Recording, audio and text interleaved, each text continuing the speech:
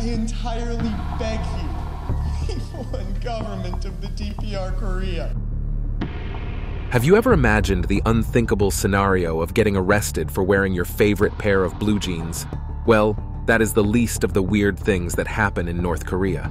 Locked in a shroud of secrecy since the Korean War's Armistice in 1953, North Korea, governed by leaders with shades of megalomania and paranoia, this East Asian nation thrives on isolation, limiting our understanding to the stories of spies and defectors. Here, we unveil 15 mind-bending and weird things that only exist in North Korea. Number 15. Prohibition on blue jeans and Western clothing. In fashion-forward North Korea, where style is not just a personal choice but a statement, blue jeans find themselves on the blacklist. Leader Kim Jong-un views them as more than denim. They symbolize American influence, something he's not eager to embrace. This strict dress code extends beyond jeans to a broader ban on Western attire. The official newspaper, Rodong Cinema, even featured a cautionary tale about North Korean teens experimenting with Western fashion trends. The government's message is clear: guard against any signs of a capitalist lifestyle. The fashion police, or in this case the youth patrol, take their duty seriously. Anyone spotted flaunting blue jeans or other Western clothing items must wait by the roadside until the patrol completes its thorough inspection. Once the fashion misdemeanor is confirmed, violators are summoned to the Youth League office, where they must confess their style sins. The only way to return home? Someone has to offer them more suitable clothing. It's like a sartorial police drama playing out on the streets. Western apparel, including t-shirts, skirts, and suits, is a big no-no. Instead, North Koreans are encouraged to embrace their cultural roots by donning traditional Korean garments like hanboks. So the next time you're curating your closet, remember that what's considered normal attire in your country might stir up some legal trouble in the fashion-centric streets of North Korea. Ever wondered how your wardrobe choices might speak louder than words in a nation with such a distinctive fashion code? Let's hear your comments below.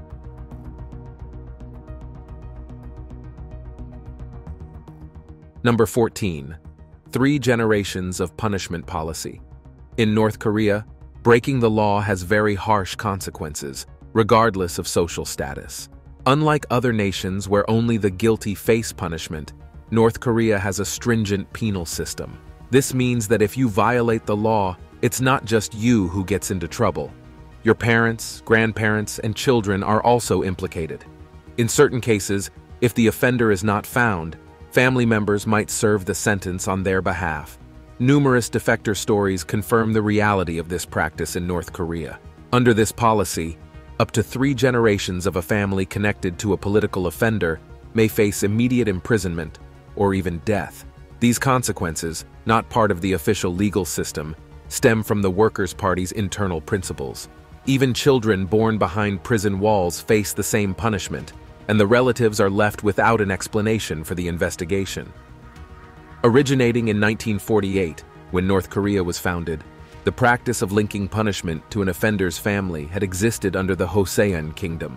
North Korea's prison camps, especially Kwanli, known for their cruelty, aim to instill terror to deter inmates from wrongdoing. Reports reveal these facilities are harsh, with prisoners enduring physical, verbal, and nutritional abuse, and even the offender's relatives facing mistreatment. In North Korea, even the most devoted citizens could find themselves in a labor camp for a transgression committed by their grandchild, such as damaging a photo of Kim Jong-un.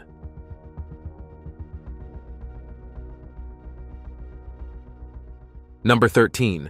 The prohibition of international phone calls. In North Korea, making international phone calls is a big no-no in the telecommunications world. The government tightly controls technology usage, especially concerning countries they consider adversaries.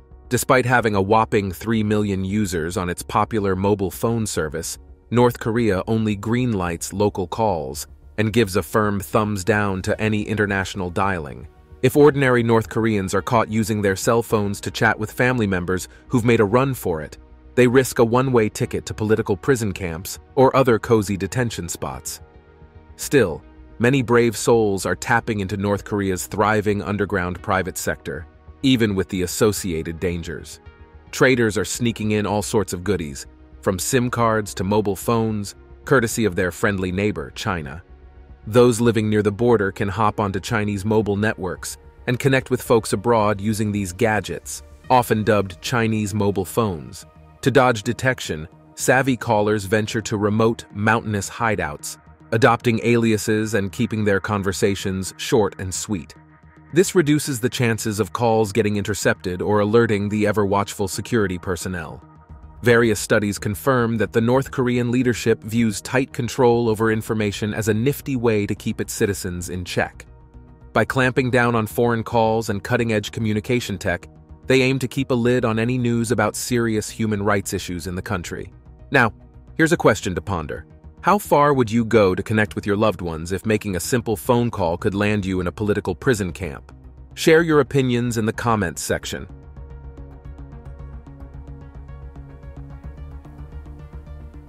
Number 12.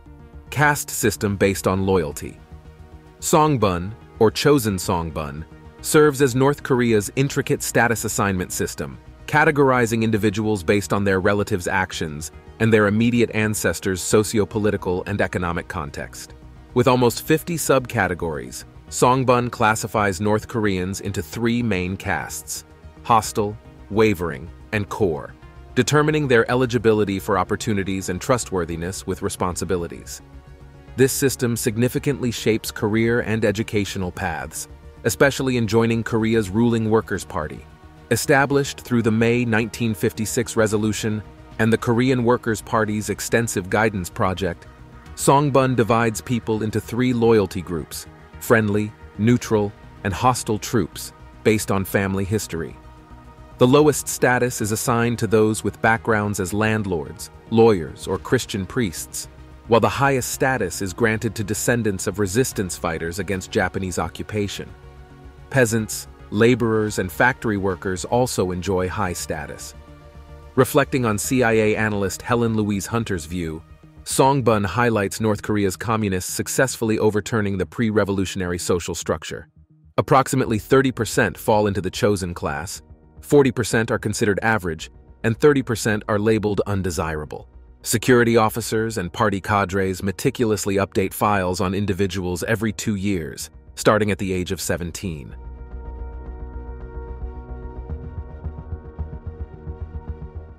Number 11. Nasty fertilizer. A serious food shortage is unfolding in North Korea, and the blame falls on various factors. The leadership's emphasis on military and nuclear pursuits, coupled with a lack of chemical fertilizer, has left the nation in a precarious situation, struggling to produce their own fertilizer, and hindered by sanctions from obtaining any externally. North Korea's farmers desperately need a solution.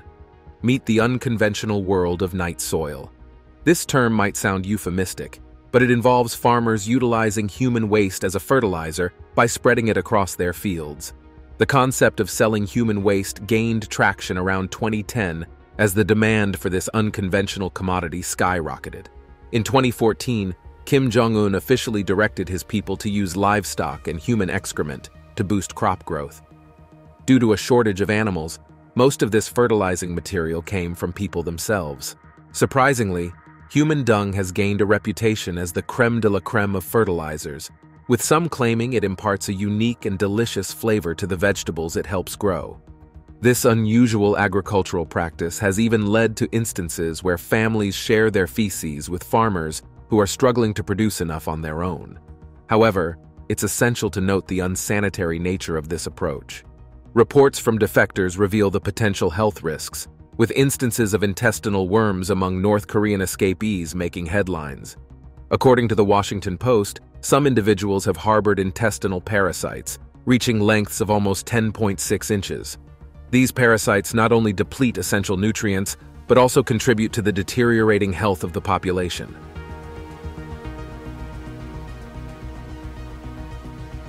Number 10. Traffic conductors or models.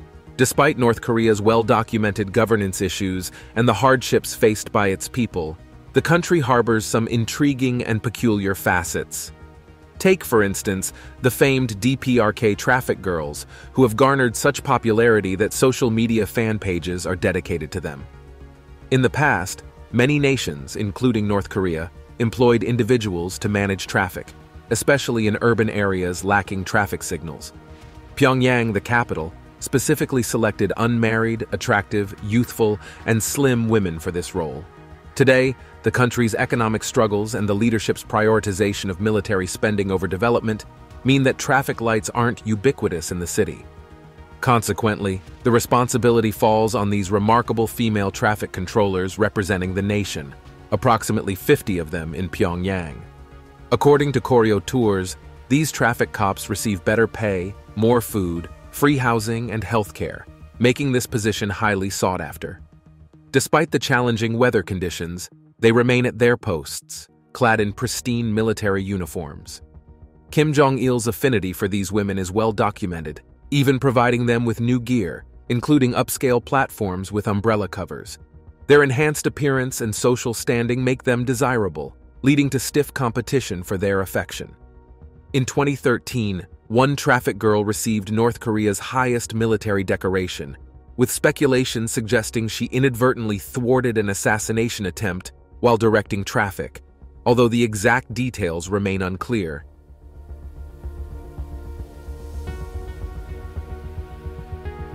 Number 9.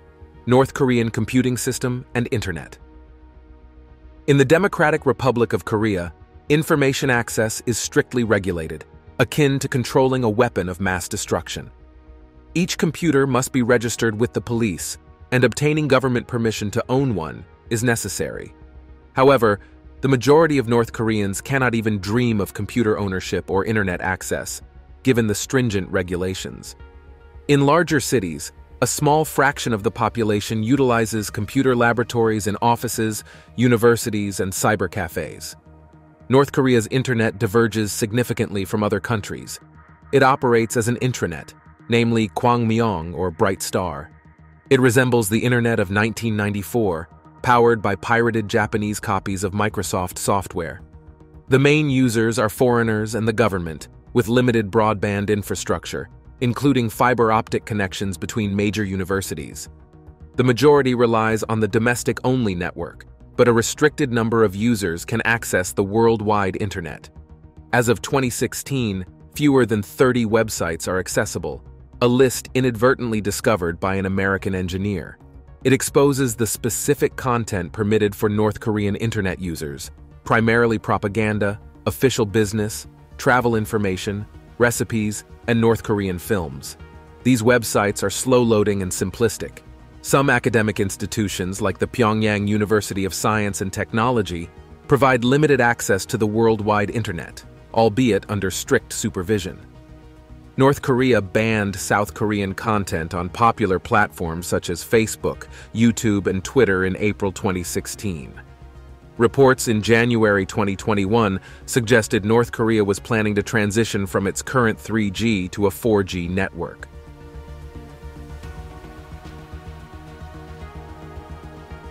Number 8. Restricted airwaves. In North Korea, TV choices are quite limited, just 4 state-owned channels, so streaming your favorite Netflix or HBO shows is out of the question. They've even banned satellite television. These channels, running from daytime to primetime, cover a range of content. There's the cable line channel for live programming, the sports channel for sports enthusiasts, the Mansudi channel specializing in foreign country news, and the Central TV channel delivering significant political news. Back in the 90s, it was even more restrictive, just 1 channel on weekdays and 2 on weekends. Watching Western TV in North Korea?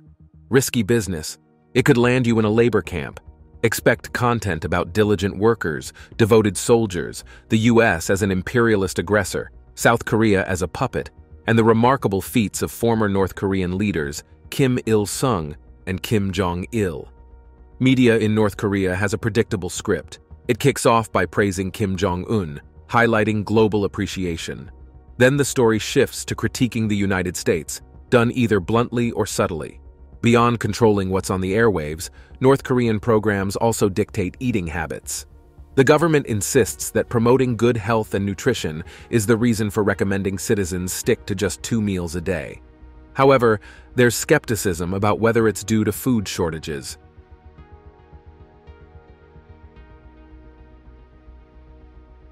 Number 7. Their own basketball rules. When the surprising friendship between Kim Jong-un and Dennis Rodman came to light, the world collectively raised an eyebrow. It turns out that the love for basketball runs deep in the North Korean leadership. Foreign policy claims Kim Jong-il went so far as to build a library with almost every Bulls game on film and installed full-size courts in most of his palaces. Even Secretary of State Madeleine Albright got in on the action, gifting the late Kim a signed basketball by Michael Jordan in 2000. Despite the basketball connection, Jordan opted out of a North Korea visit, leaving that privilege to Rodman. Kim Jong-un, the younger leader, showcased his basketball prowess during his school days in Switzerland, earning a reputation as a tough and fast, fiercely competitive player. But what's basketball without a touch of uniqueness? North Korea decided to put its spin on the game. While they play by the international rules in global competitions, the home court sees some intriguing modifications. According to the Herald Sun, slam dunks get you 3 points, and three-pointers score 4 if they manage to avoid the rim. The last 3 seconds of the game? Well, they're worth 8 points, injecting a thrilling dose of unpredictability. Plus, missing a free throw costs a player a point, turning the strategy game on its head, depending on the score. In North Korean basketball, it seems they've found a way to make every point count in their distinctive style.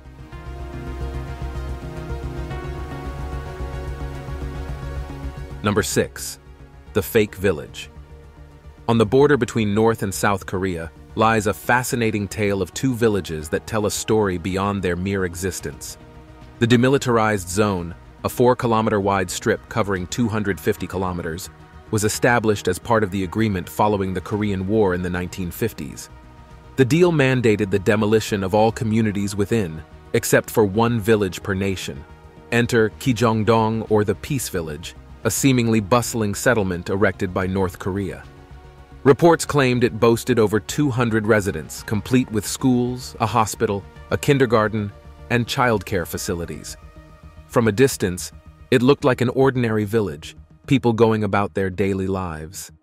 However, reality takes an unexpected turn. Kijongdong is nothing more than a masterfully crafted facade, a propaganda ploy to lure South Koreans across the border. Intriguingly, the Peace Village lacks actual inhabitants, except for a handful of caretakers occasionally spotted sweeping the streets. Rumors circulate that the buildings are hollow, lacking internal walls and floors. Despite its eerie emptiness, the village maintains a facade of normalcy, even illuminated at night. This elaborate scheme hasn't gone unnoticed. South Korean observers have confirmed the village's abandonment, discovering it is more Potemkin village than a thriving community. Yet, amidst the tension, an unexpected twist emerged. The village's loudspeakers, once used for broadcasting North Korean propaganda, became an unwitting platform for a cultural clash.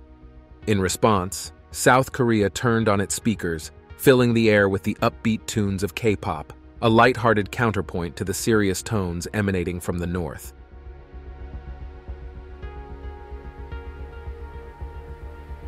Number 5. The cure for AIDS and Ebola. If you need cutting-edge medical treatment, a surprising destination to consider is North Korea.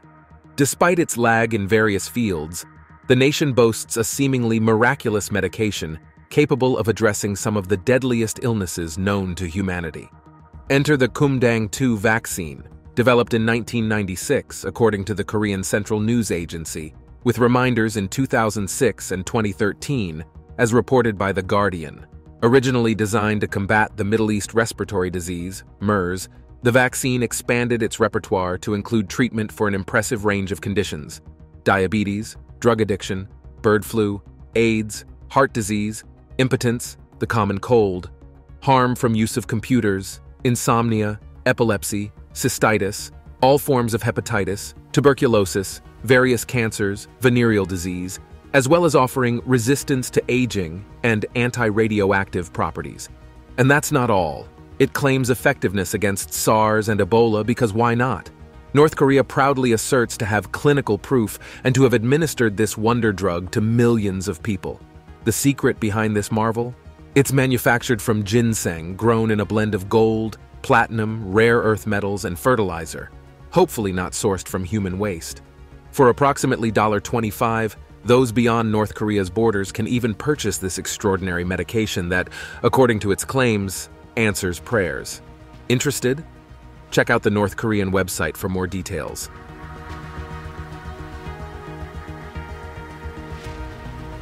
Number 4. Religious freedom in North Korea. North Korea stands out for having some of the strictest restrictions on religious freedom globally.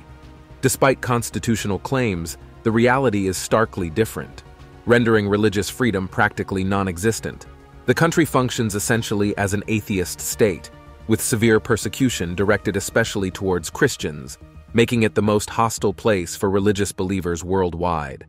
In the capital city of North Korea, Pyongyang, there are a handful of churches, but they operate under strict state control, serving as mere facades.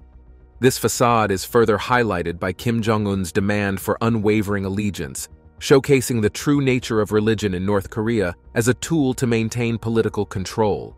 The deliberate curtailment of religious freedom in the constitution safeguards the political system from any perceived threat posed by religious ideologies. Research conducted by non-governmental organizations, based on defector testimonies, estimates that around 70,000 Christians and followers of other religions are held captive in labor camps. The government actively encourages reporting on any illegal religious activities or possession of religious items, instilling fear among residents. Consequently, Christians often hide their religious practices from those around them, fearing persecution and accusations of disloyalty to the government. Disturbing incidents, such as the 2009 arrest of an entire family solely because of their religious beliefs and ownership of a Bible, highlight the extreme measures taken by the North Korean government. This family, including a 2-year-old toddler, received life sentences in prison camps. Escapees from these camps have shared harrowing tales of acute malnourishment, forced ingestion of tainted food, verbal and physical abuse, and even execution. The struggle for religious freedom in North Korea remains a dire and ongoing challenge.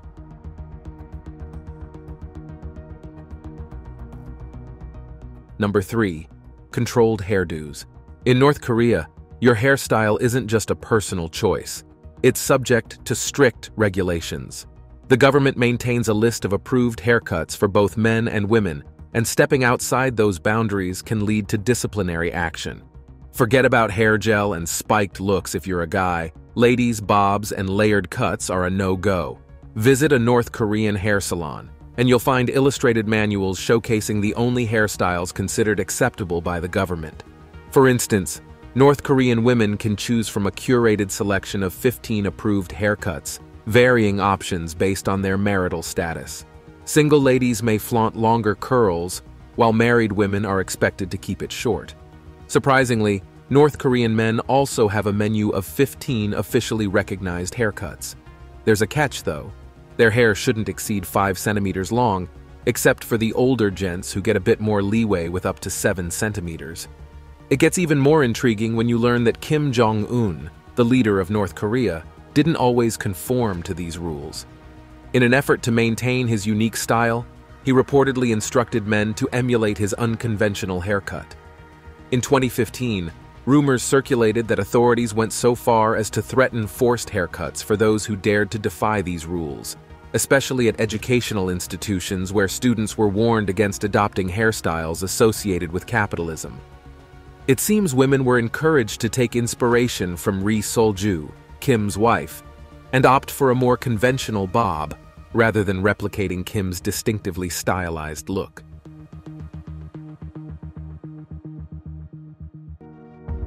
Number 2. Freedom of movement in North Korea. In North Korea, moving around isn't as simple as deciding to pack your bags and go. The government here takes the phrase restricted movement to a whole new level. Picture this. You can't just hop between provinces or decide to take a spontaneous trip abroad. Nope, you need a green light from the authorities for that. Even family visits come with a paperwork party. Imagine having to show your certification from the local People's Committee just to spend time with your folks. It's like filing paperwork for a family dinner. Bureaucratic hurdles at their finest. Now, if you're considering exploring the tourist spots, there aren't many. Mount Paek-2 and the super-secret Paek-2 camp, rumored to be Kim Jong-il's birthplace, are on the list. But it's not all fun and sightseeing. People from all walks of life, from farmers to model workers, are practically obliged to go on field visits. It's not necessarily a choice. It's more of a do-it-or-face-the-music situation. And it's not just the locals feeling the government's watchful gaze. Foreign visitors, especially relief workers, are under the microscope.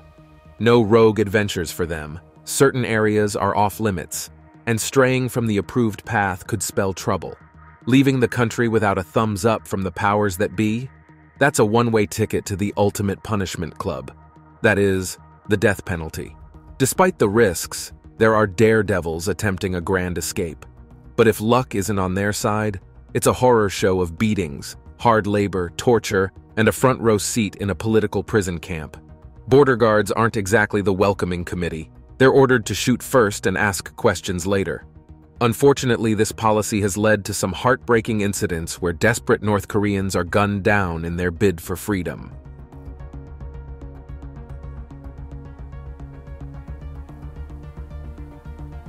Number 1. Energy struggles. Keeping the lights on in North Korea is not as simple as flipping a switch. Energy shortages are common, leading to frequent blackouts in many areas. A revealing snapshot from a NASA satellite in 2014 vividly captures the extent of the nation's struggle with insufficient electricity. North Korea, quite literally, isn't shining as brightly as its neighbors. In the 90s, the Soviet Union pulled the plug on North Korea's electricity supply, setting the stage for persistent energy woes. Unlike the well-lit scenes in China and South Korea, North Korea appears dimly lit, casting a shadow on its developmental image. Annual per capita power consumption tells a stark tale. North Koreans use a modest 739 kilowatt-hours, a far cry from the 10,162 consumed by their counterparts in South Korea. The consequence? Early bedtimes and entire streets falling into darkness. In 2019, about 55% of North Korean households turned to solar panels to fill their energy needs. Take the city of Sinuiju, perched on the border with China. It enjoys a mere 4 hours of electricity daily despite the glaring energy deficit. Meanwhile, residents living in areas visible from China are encouraged to keep their lights burning through the night. The authorities have even provided instructions on generating personal power, all in an effort to create a facade of prosperity visible from the outside. So, as night falls over North Korea, it's not just bedtime. It's a plunge into darkness, with sporadic flickers of light hinting at a nation grappling with its energy challenges.